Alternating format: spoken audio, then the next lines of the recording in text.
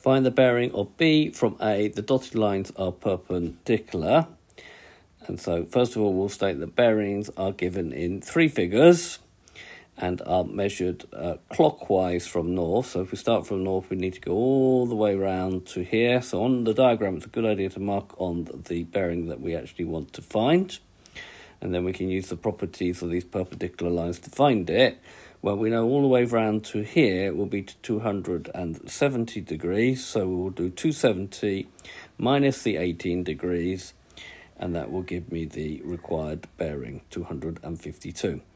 Okay, so this has been a video to show you how to find a bearing. I hope you've understood, and I thank you very much for watching.